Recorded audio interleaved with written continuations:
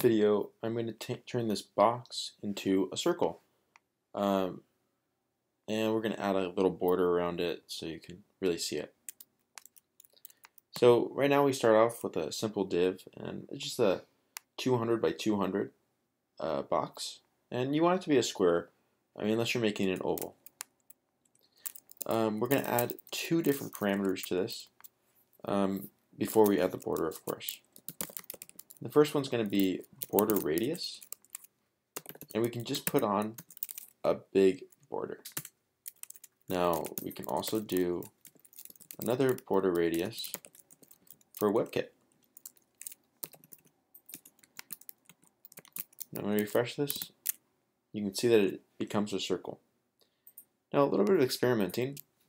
Now you can notice that I added 500 pixels. Now this really just has to be bigger than half of this. Since this is 200, all this really has to be is a 100. And you can see that it looks exactly the same.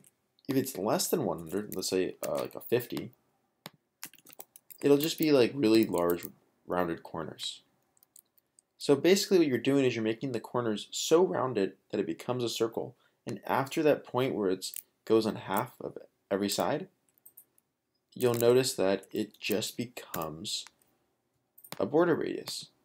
Now, the reason why I came up with 500 is that's actually what other frameworks like Bootstrap use when you're making any type of circle, just because it's big, and if you're doing like a class going like dot circle and you really only want to add this once, maybe something like this, where then it'll start off as a square, and then to make it a circle down the line, all you would have to do is add class circle, and that way you only really have to program the circle code once, so a really large border radius makes all the difference.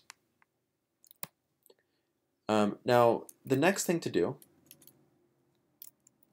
I'm going to go back to how this was, just so we only have one CSS thing, is we're going to add a border to it.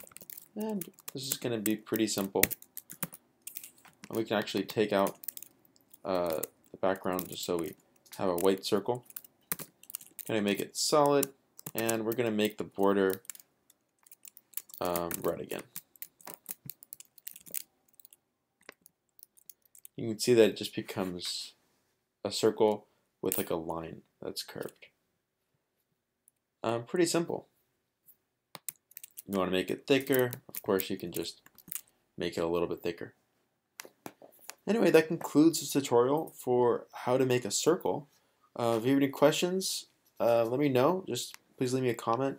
Feel free to subscribe to my videos if you like this one. I have a lot of others too. Talk to you soon. Bye.